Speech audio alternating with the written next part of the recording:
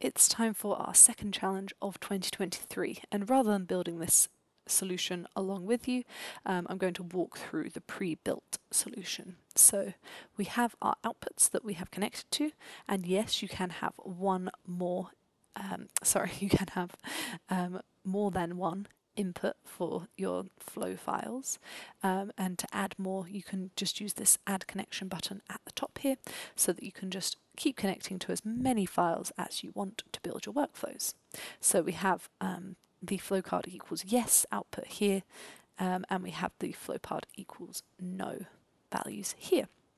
But for this challenge, we are required to stack them back on top of each other, so recombine those data sets into one, and for that we're going to use a new step called the union step. So the way that we get this step to appear is we can either go to one of our view steps here, press the plus button and choose the union option, and then in order to make it so that we're stacking two of those together, so combining these two together, we would have to drag this view step, this orange view step, up to that union and add it into the front, so that we're getting both of those appearing here, so we can see that we've got two inputs coming in.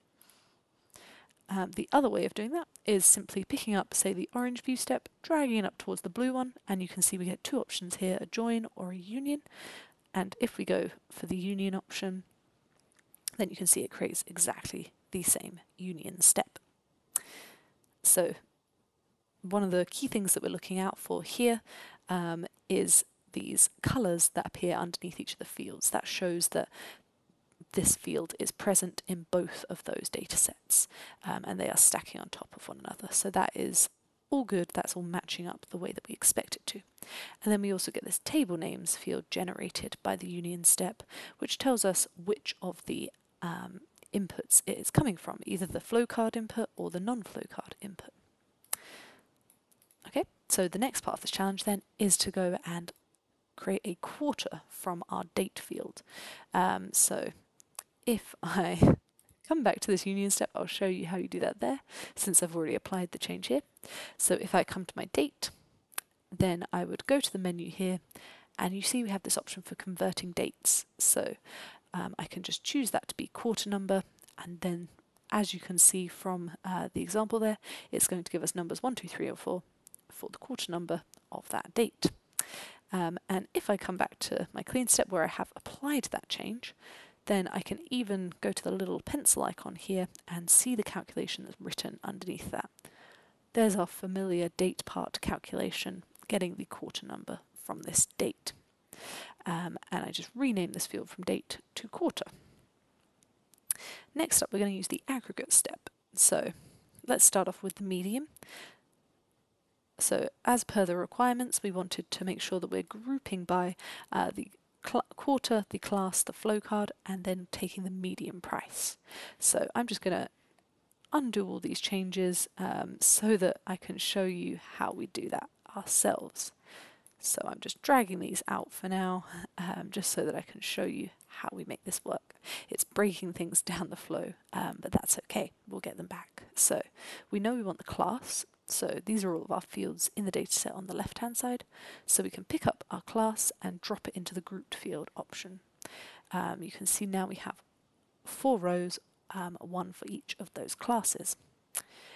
Next up, we want to know if they have a flow card or not, so we drag the flow card into the grouped fields as well. And then finally the quarter, we can drop that as well into our grouped fields, so we have our quarter, class and flow card. Now we want our price. So we can see here that the default option for price is to sum that price up. But actually that's not what we want to do. We want to take the median value. So I can click on the sum and I get these different options for how to aggregate it. So I'll click on that and choose the median instead. And you can see that's no longer broken my flow. I've got all the fields back that I needed, so that's all good. These other two aggregate steps are exactly the same, except for, oh dear, I'm taking the median there. I'm supposed to be taking the maximum here, so I've made a mistake in my own flow file. So I can just click here and change that median value to a maximum, as it's supposed to be. And the minimum, let's check if I changed that. I didn't.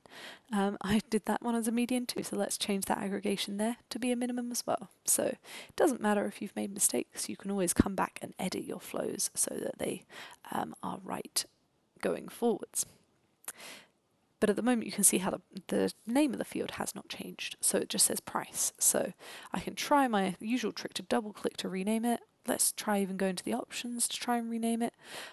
It's greyed out in the aggregate step, so we can't actually rename fields in the aggregate step. We need to add in a clean step afterwards to rename it. So I'm just renaming the price to maximum, median, and minimum. And then the requirements get a little bit tricky with their wording.